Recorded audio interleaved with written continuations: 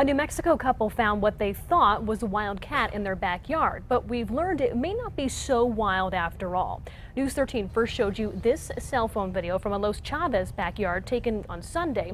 Homeowners David and Kristen Gabaldon thought it was a serval cat, which is indigenous to Africa and is illegal to have without a permit here in New Mexico.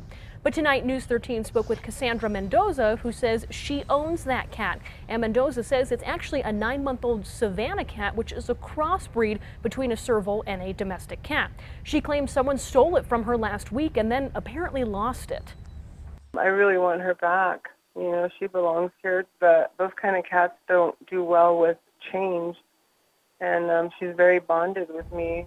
Mendoza is hoping anyone who finds the cat will come forward and return her.